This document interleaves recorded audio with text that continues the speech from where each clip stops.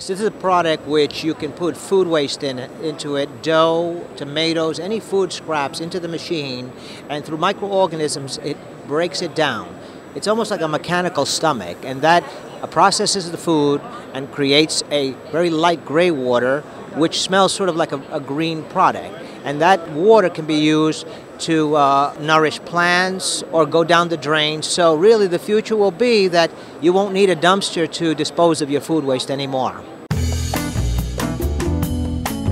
Anything that your stomach will eat, it will eat. You introduce microorganisms, similar to how you would introduce yeast to bread. You introduce or refresh the microorganisms 4 times a year. No, there's nothing left. It all liquefies. The only thing that might be left may be large beef bones, because it's designed not to consume beef bones because we don't want to clog the drain. Okay. So it will eat food.